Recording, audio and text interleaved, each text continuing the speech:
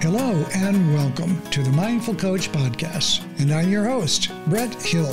I'm a mindful somatic coach and founder of the Mindful Coach Association. I meet a lot of coaches working with the Mindful Coach Association.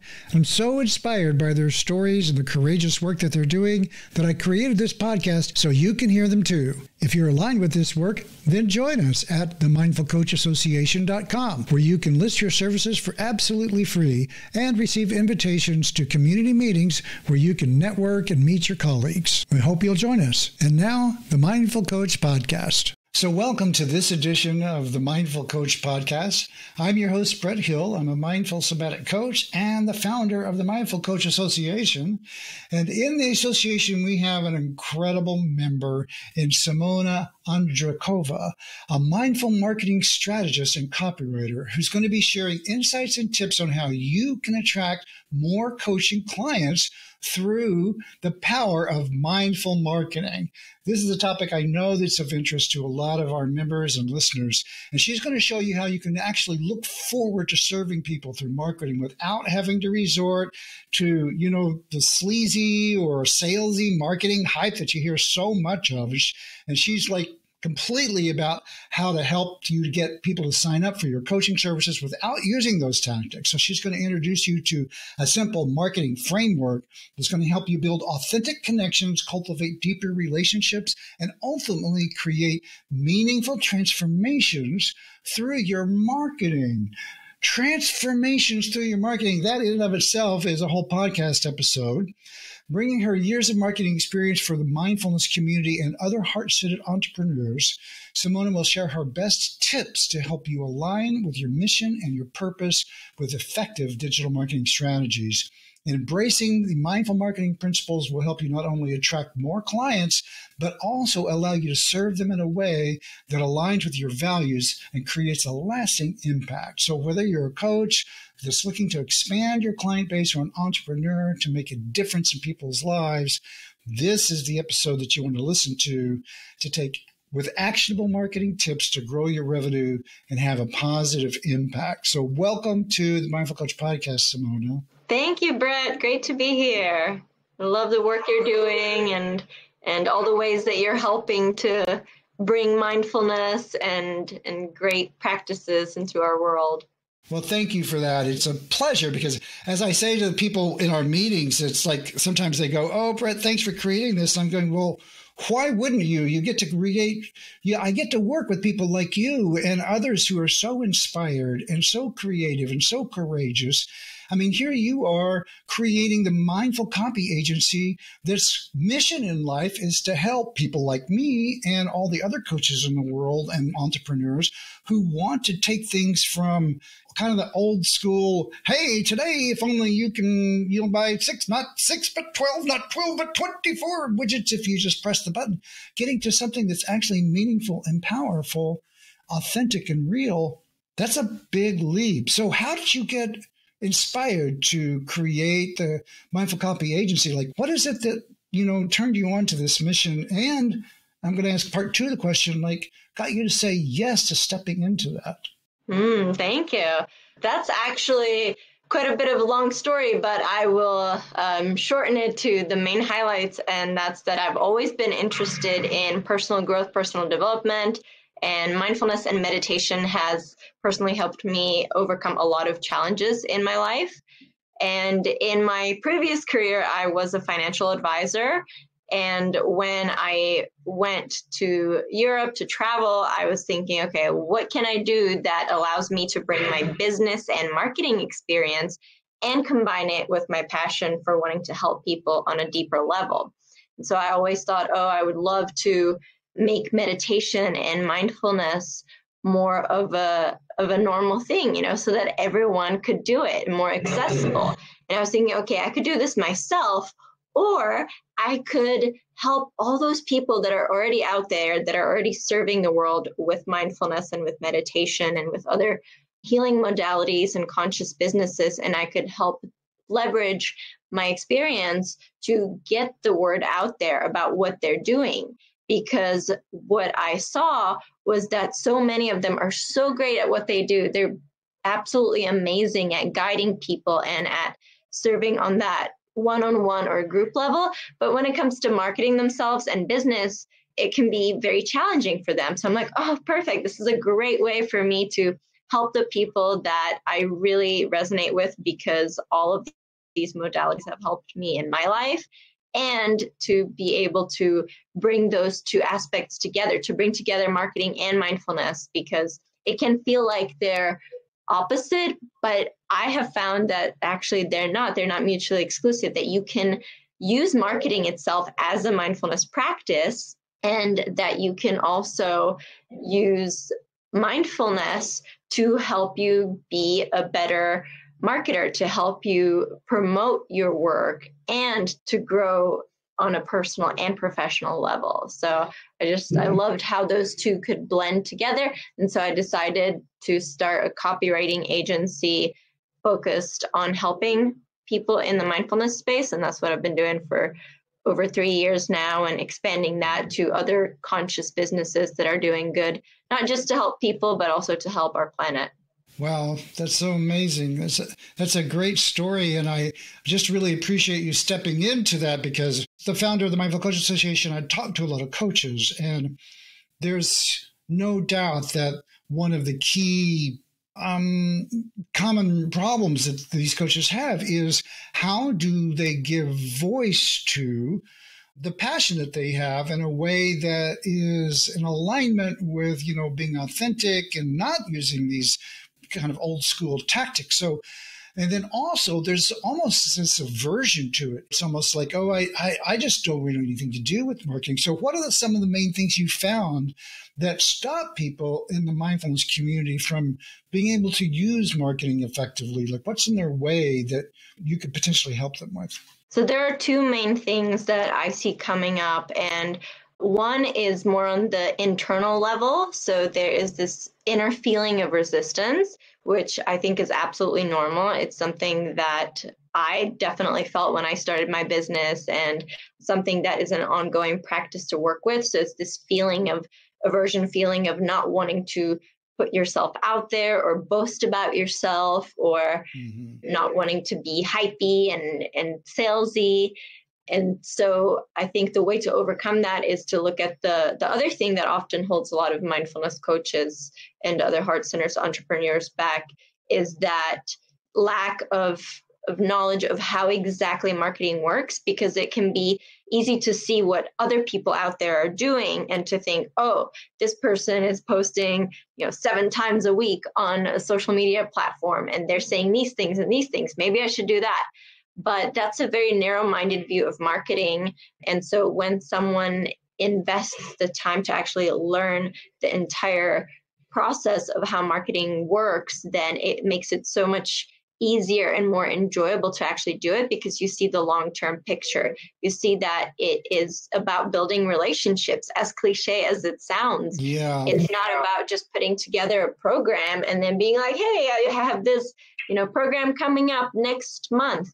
That's great. But when you enter this as a business, it's about putting on the long-term business owner hat and seeing how one thing leads to another, and how it really is in a way like dating. Like, you don't just come right up to someone and say, hey, you're cute, let's get married. It's about taking those little baby steps, and marketing itself is the way of just showing up as who you are and providing value, knowing what they want, and marrying what you know that they need with what you offer, and slowly, consistently talking about that and not being afraid to show up, and knowing that that will result in that business. And so along the way, to work with those inner feelings of ickiness about marketing, one of the things that I suggest is always coming back to the intention. So anyone that is listening to this right now probably started their business or their coaching practice because they want to help people.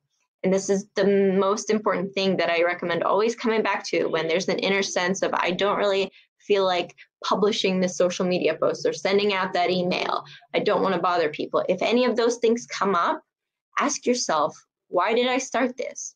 And could this message help just one person have a brighter day?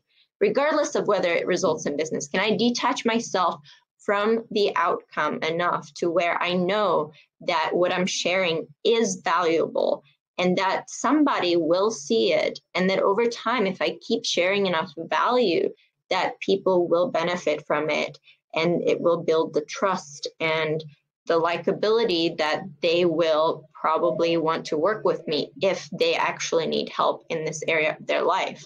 And then another thing is to actually use mindfulness to notice these things that come up. So to notice that resistance, to notice the judgment, and if there are any stories that you might notice arising about business, about money, about marketing, to be with them, to inquire into them, to see what does it feel like in my body to feel this discomfort or this resistance? And what do I choose to do in response to that? So it's being with it, noticing it, and then making a conscious decision. Am I going to allow this fear or doubt or fear of judgment to stop me from serving people by letting them know about the ways that I can help them? Or am I going to do the thing anyway and let them know, like, hey, this is how I can help you, knowing that, yes, there might be people who aren't going to respond or people who might not like it, but that's okay, because there's going to be the people who will love what you're sharing, and those are the people that really need your help. So marketing is a beautiful way to serve all those people who don't know about you yet. I love what you're saying there, and it's necessary to often for coaches to go through this kind of reframing of this resistance to, because what I hear you kind of lobbying for or asking for is kind of, okay, well, let's take your mission to help people and the fact that this is your voice that you're getting out there, this is your impact that you're trying to own. And whenever you do that, it almost becomes like marketing becomes a part of your mission. Mm-hmm. And when you can own it in that way, it becomes not only something, rather than something that you're resistant to, it's something that is crucial to you living a life that realizes the vision that you have for your life, which is to be helpful and to be impactful with people. I love that. Yeah, marketing as a mission. And you're right. It's an essential part of achieving your mission. And when you think of any business or even nonprofits, right? Like a nonprofit can't be successful if they don't market themselves. Any organization that wants to help people has to be out there constantly letting people know what they do, how they serve, what they offer, and to ask, to have that call to action and say, hey, if you want to be part of this, come on board. If you want to be part of this, donate. If you want to be part of this, if you want us to help with this, buy this thing. And it can feel intimidating to ask for that, but that is part of taking that mission to the next level, because it's one thing having the dream of wanting to help people, but in order to make that happen, you have to express and show up in the world, whether it's you personally or your team. If you have a team, that is an essential part of being visible so that people can actually find you, because how else can people work with you if they don't know that you or your brand exists? Exactly. So I remember the moment, if you will, when I realized that I have to own letting people know who I am. And it was a group experience. I was doing some group training, and it was very intense group training. And the way I would show up in groups before this training is I would come in to, let's say it's a 3-day event, and was doing a lot of them because I was doing somatic psychotherapy training at the time. And so I'd sit in the group, and I wouldn't share much about who I was or my thoughts about things until about 2/3 or 3/4 of the way through like a 3-day event, because I wanted to know the lay of the land. I was kind of in my head. I'm going like, oh, am I safe here? Oh, yeah, these people are this way. Then I feel good about it. I really get it all mapped out. And then I would come in at the end really strong. And it was kind of like out of alignment with the natural movement of the group, which is kind of, we're trying to organize around ending, and here comes this guy who hadn't said anything for 2 days, and now he's coming in. It was kind of disruptive, and it wasn't working very well, because what I discovered is that by the time we got that far along, without letting people know about me and who I was, they all had stories in their heads about who I was, and they were making up things to fill in the blanks. And so if people don't know who you are, but they know of you, they'll make up a story about what you're about, which may not be what you actually are about. And now I'm working against false impressions, and rather than giving them an authentic first opportunity to have a good first impression. So by not speaking up early and often, I was not giving people the best opportunity to get to know who I was in a way that served me better. And when I had that aha moment of like, oh God, this is just, I just need to speak up more. It actually took me into the digital world as well, because I realized I've got to let people know what I'm doing. I've got to tell people what I'm about. And I kind of need to shout it out there a little bit, because they just don't know in a digital world otherwise. It's not like we have brick and mortar offices these days with a sign and, somatic mindful coach walk in the front door here anymore. And so the work that you're doing is so crucial to that. That's a great story. That's a great example, Brett. Thank you so much for sharing that, because that's such an important illustration of how by not sharing, not only are you missing out on potentially expressing yourself, but the other people are also missing out on hearing what you are about and on hearing your story. And sometimes it can feel uncomfortable to talk about ourselves. And, we want to let others speak up. But it's in sharing about ourselves that we can cultivate these connections and to help people see the commonalities, especially as coaches. I see, the biggest thing that I think motivates someone to work with a coach is that they see a shared sense of some sort of common history, some sort of common background or common pain point or common challenge. And if you're not out there talking about your story as a person, then people aren't going to make that connection. Then you're missing out on the ability for them to see that you are actually the person that will help them. Yeah, thank you for that, because I think that's spot on. So I wanted to ask you also, okay, so let's say a coach, they actually start to embrace digital marketing. What kinds of things do they miss in terms of when they get started are there mistakes that coaches make when they get started with this that they could avoid by listening to somebody with your background or your experience? So I think the biggest thing is that people often try to just focus on one way of marketing, and it's always based on what they see others doing rather than really understanding their target audience. And so this is actually the biggest thing. It's not using marketing that resonates with the right target audience, and not even knowing who that audience is. Because I see this so much in the world of mindfulness and just in general, the community of conscious business, because a lot of us want to help others. And we're like, I want to help everyone, right? Anyone that comes to me, I can help them. But the problem with that from a marketing standpoint is then your message there's this saying that says, if you're not talking to someone specific, then you're talking to no one. And basically that means that your message is not landing as strongly with the people that you could be helping, because you don't know exactly what they are struggling with and how what you're offering helps solve that. And I know sometimes there is a resistance against the concept of, addressing challenges and pain points. But I actually want to address that right up front, because without those, we don't typically have a reason to take any action to change our lives. For example, if I think back to the times in my life when I've made the biggest changes, it wasn't because I had this rainbow dream idea of what I wanted, but it was because I was really struggling with something and I felt like I really had to overcome this. And if I knew if I don't change something, things aren't going to be going well.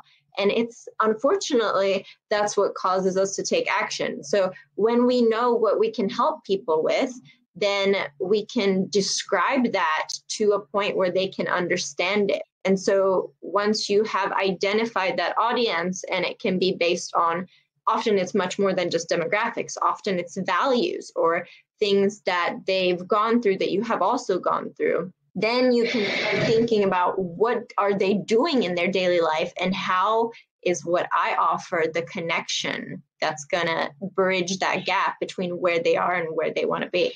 Okay, that's really great. I'm all about the connection for sure. And, and helping people make that connection is really what coaching in some ways is so much about, helping people connect from here to there, getting to a better place. And I hear you exactly when you say, it was the pain point, it was the need to get to a better place that actually gets people to take an action.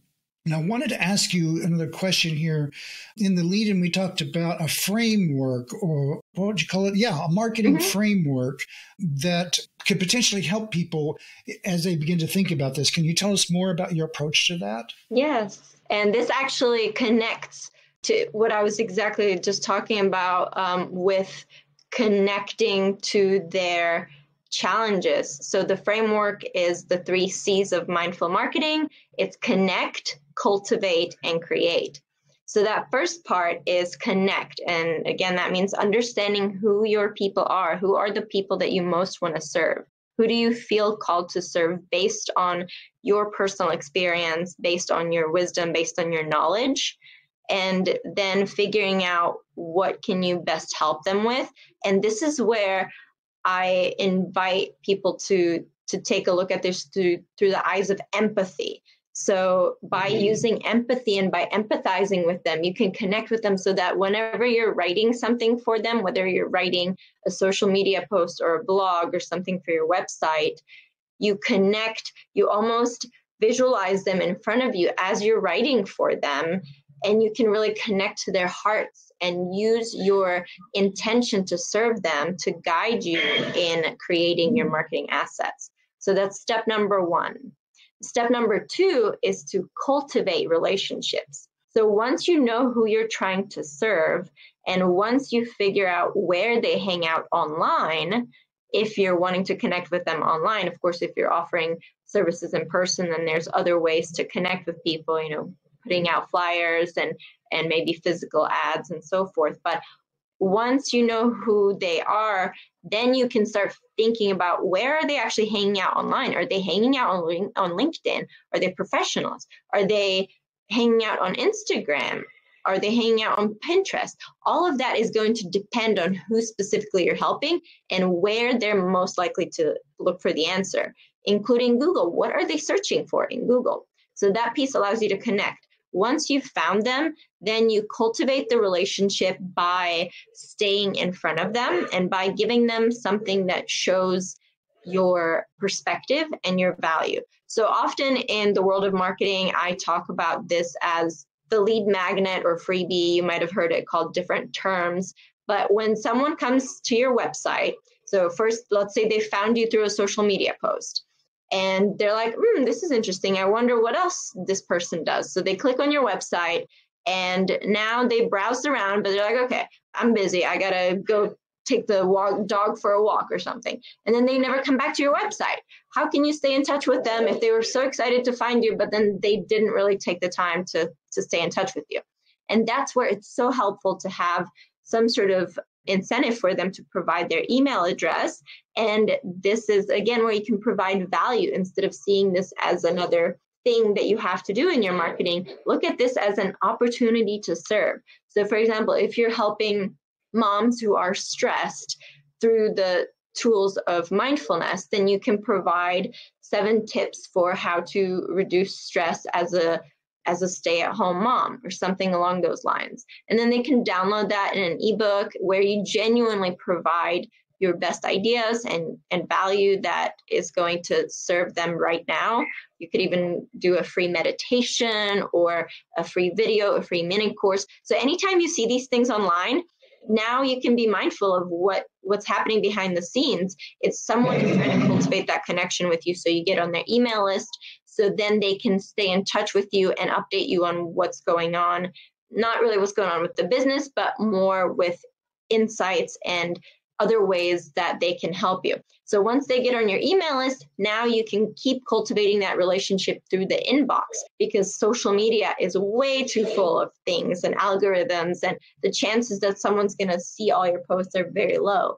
But with email, you're much closer to them. They're much more likely to open those emails, to read those emails, and you have a chance to really be your authentic self and to speak how you want to speak. And then the last part of the framework is to create. So that means showing up on a consistent basis with value that you create through tools like blogs and freebies and social media posts. So it's this feedback loop of connecting, cultivating the connection, and then consistently creating more value so that they see why you are the right person to help them. So then once you have that email sequence set up, for example, once they start getting emails from you, you keep creating value. And let's say on a bi-weekly basis, you write blogs for moms who want to reduce stress, and you keep providing helpful tips. You send that out in your email, and that's how you're creating that sense of trust. So that way, when you do ask them to actually sign up for your program, they're no longer going to think, oh, who is this person? This is some stranger just asking me to buy something. Now it's like, oh, yeah, this is Simona. She's been talking about this for 6 months. I've been on her newsletter, and she's always provided these helpful tips. Or I see her on social media every now and then, and I see pictures of her traveling and pictures of her with pets and dogs and things like that. And so you feel this connection. So then when you ask them to sign up for something, when you say, hey, I have an offer that could help you, and when you make sure that you word it in a way that actually allows them to see how it will help them, then they're much more likely to click yeah and buy, and that they're going to be excited to actually sign up for working with you, because now they know who you are, they feel a deeper sense of connection with you. And even if they don't buy right there and then, they might at least book a call with you. They might send you a message. They might take whatever next step is logical for them to start working with you. And it's not always going to be the step of them seeing your website and clicking and buying. Sometimes it takes a while. And this is a great invitation to think about your own experience of buying things online, especially buying services like coaching, where it is much more of a one-to-one connection. How do you know whether someone's the right one? It takes time, and that's okay. Cultivate patience. Yeah, that's a lot of wisdom in there. And I think I've seen too many coaches who, and I had this idea too to begin with, where, they have something they want to produce and they say, I can do a class, I can do a webinar, I can do a training, I can do a group, and I'm just going to create this thing. I'm going to create a little bit of social. I'm going to step out. I'm going to do some social media, and they put it out there. And the first thing they do is they say, now, sign up for my thing. And they haven't done any of the groundwork that you're talking about.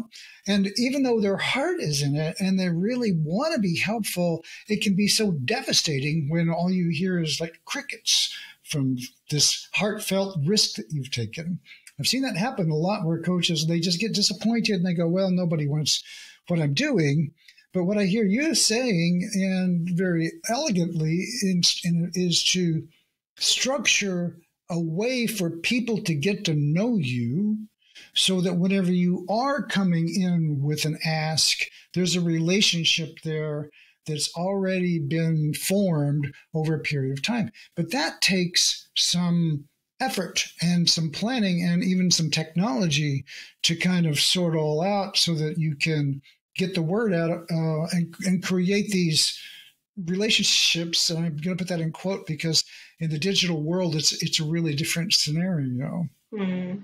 I think in my particular work, I have really come to appreciate the Mindful Coach Association, because we get together like every week and we talk and we get to know each other. And so I have found that because of the fact that I get to talk to so many people one-on-one, or one-on-many, I should say, those relationships get kind of hydrated with actual connection, so that whenever I am offering something, people go, oh, yeah, Brett, I know who he is. I've been in his meetings. And that has been really helpful for me in terms of my other offerings as well. It's not like I'm trying to pitch the people in my organization about my services, but this happens with me, and also happens with others in the organization, where they go, oh, yeah, we know about Simona. She's does this great work, and we've talked to her, we've seen her, we've heard from her work. And you just feel good about the people, and you want what they have. So I really appreciate you naming that as a conscious way that coaches can build a marketing effort, a marketing platform. And you are a great example, I think, to everyone out there with, with everything you're doing with the Mindful Coach Association, for example. I know that's been something that you've built over time. I know you've gotten a lot of members in a relatively short amount of time, but that's just the tip of the iceberg, right? Underneath that was you showing up, you doing so many other things like the Future is Mindful Summit, right? Where I first came across you and the work you're doing. And then you kept showing up. You kept showing up in my feed with helpful tips and insights. And that's eventually how I learned about the Mindful Coach Association. And I'm sure a lot of people are probably in a similar boat. And so that's a great example of how sometimes you never know that one thing that you do to provide value is going to lead to something else, but it might be in months or even years down the road, but you're staying consistent with it and helping people. Yeah, it's a long game is a story here. It's unless you can bring like a boatload of advertising cash to the table, it's a long game. And a lot of coaches are in the framework or in the position where they need to play the long game for this to work effectively. One last question, and boy, this is like saying, and about the Pacific Ocean, what about AI? Like AI is coming in so strong into our world. I know you and Mark Montalbaum, who I had the pleasure of working with, he's a colleague of mine. We did the Futures Mindful Conference. It was almost 2 years ago, I think. It was so fun. And you did something with him, a little event where you invited a bunch of people to talk about AI. So I know this is top of mind for you. What are your thoughts? What are you thinking about the impact of AI in the coaching and marketing and mindfulness world? That is indeed a very big question, but I think an important one to address.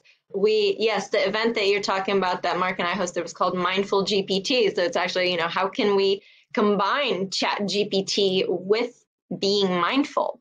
And I believe that AI isn't going anywhere. So if we're going to be around in the business world, then we have to understand how it works, and we can actually leverage it to our benefit and for the benefit of the people we want to serve.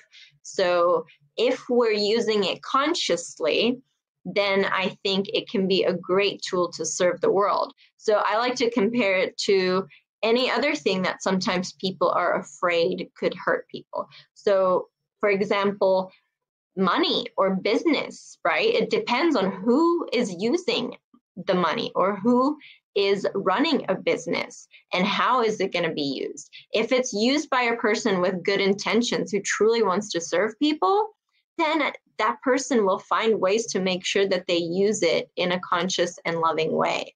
If it's used by someone who doesn't have good intentions, then the outcome might not be as good. But the great thing, the hope that I see that I'm excited about in this world is that there are people like us, and I think like a lot of the people listening to this podcast, who have truly good intentions. And so when you give them a tool, whether it's AI, business, or money, they will use it to do good. And so with AI, it's just once we teach enough people how to use it in ways that make their life easier, then if they can use that in alignment with their values, then things will be okay. And AI will actually open the doors to them being able to do so much more in so much less time than they ever thought was possible.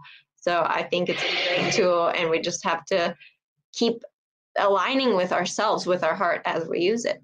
Yes, that's great advice, because I think that's crucial to really be mindful about how this emerging technology is showing up in our world and what's the impact on me and right now we're in this, I could go on for an hour about this, but I'll resist the impulse. But I will say that right now we're in this phase of where AI is being viewed as a productivity tool. And with good reason, because there is a lot of value in the services that are out there. For example, in this podcast, I have a service that I use where I take the whole show, I throw it into an AI, and it generates a LinkedIn post, a blog post. It generates the show notes. It gives me a timestamp thing of all the topics, summaries about you, it's incredible. And I just really enjoy using tools like that to facilitate, because now I take them and I fine tune them, but it does all the hard work of finding good quotes to work with and all that kind of stuff that I can then use for the podcast show.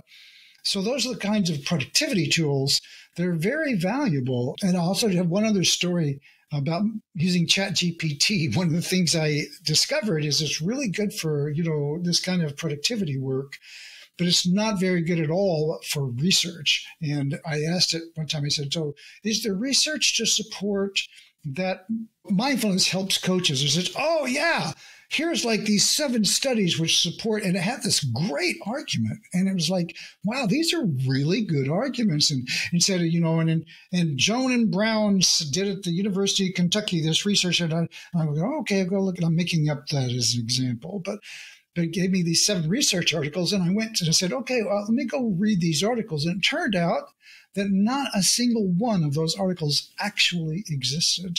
And I'm going, well, wait, what? And I noticed that somatically, I really wanted this to be true. I was just invested in the authority of this presentation. It's like, wow, this is really, and I'm organized around, wow, this is really something. And then I come to find out, it's a good argument that has no backing. And so I realized right then, a big, huge limitation. And I noticed that I really wanted to make it true, and so finding out it wasn't so was a disappointment. And I thought, oh my gosh, well, that's true for me. How true is that? How true is that for so many others? And then lo and behold, a week later, I read about an attorney who had filed a brief with the court based on ChatGPT output, and it had cited these things, and the judge said, these don't exist. This isn't actually a thing. And so that attorney had done what I had done, was said, wow, this is awesome, and had all this backing citations and stuff, which were legit. So it was a big lesson, and I hope readers can listeners can take away that there's a framework here for AI that we have to be thoughtful and mindful about. There's great ways it excels and there's ways that it doesn't. And it's an evolving technology that's going to be with us forever in ways that we can't even imagine right now. Yeah, that's great. Thank you, Brett, for mentioning that. That's really important, for especially anyone that's starting out with ChatGPT or AI, is don't take it at surface value. Question everything and make sure that you do research, especially if it's something that's related to actual research and statistics to back things up. One of the things I love about ChatGPT is that I can use it for things to help. I create a lot of content, and I know you do too. So, for example, before we started talking, I was updating your bio on the podcast thing, and it's about 200 characters too long for the form. And I'm going, uh-oh. So take that whole bio, throw it in ChatGPT and say, make this 200 characters shorter. And it just does, and I don't have to do the work, and it keeps the same tone and tenor. That's the kind of thing that it's really, really good at. And it saves me 15 minutes of having to read through every line and make sure everything's fine. And the outcome is actually really very good. So those are the kinds of things that, when we start to get more into the world of needing to produce content, that it can really be helpful with. Well, I could talk to you for days because it's so fun. We just have the best time, and I'm so grateful for the work that you're doing and helping entrepreneurs and coaches become who they can be in the public eye and facilitate their mission. And I'm so proud to have you as a member of the Mindful Coach Association. And we're going to be, speak to the group. I'll be having a special event at some point, and put that on the calendar, and have you come and talk to people in a meeting that we're for members. So if you want to come to that meeting whenever we get it on the calendar and you want to find out about it, then go to mindfulcoachassociation.com and sign up. Account is free, and you'll be in the loop on all the goodness that we have coming from Simona and other experts in the world. And we hope we can see you there. So what do you have coming up? How can people find you? Do you have any special offers that you can put out there, events that you're working on that people need to find out about? Thank you. Yeah, there is actually one event coming up in September, and it's called the Marketing Mindful Services Summit. It'll be on September 22nd, and there is more information about it both on my LinkedIn page and on my website. And I also have an online marketing for mindfulness teachers course that actually walks mindfulness teachers and mindful coaches through marketing, using that framework that I touched on earlier, the connect, cultivate, create, and how to actually execute each of those points. So if you would like to check that out, you can visit my website, and that's www.mindfulcopyagency.com, or connect with me on LinkedIn. Just type in my name, Simona, Simona. My last name is kind of hard to remember, but I'll spell it out here, or you can probably paste the link in the show notes. That Absolutely. Might be easier. So yeah, would love to connect with all of you, and so look forward to being in touch with everyone in the Mindful Coach Association. And yes, would absolutely love to share some more wisdom there with the members as it relates to marketing. Thank you so much for the work that you're doing, the vision that you have, and the way that you're bringing it to the world so consciously and powerfully. So it's great having you on the show, and we're looking forward to doing this again sometime, I hope, in the near future. Sounds good. Thank you so much, Brett. I appreciate it. Thank you for having me. And that's a wrap for this edition of the Mindful Coach Podcast. We hope you enjoyed this presentation, and if you did, follow us and leave us a review. If you're a coach or helping professional that values mindfulness in your work, browse over to mindfulcoachassociation.com and create a free community profile describing your services so the world can find you. And you'll be invited to exclusive community meetings where you can meet your colleague. I'm your host, Brett Hill, founder of the Mindful Coach Association, coach and coach trainer teaching the Mindful Coach method. You can find out more about me at themindfulcoach.com.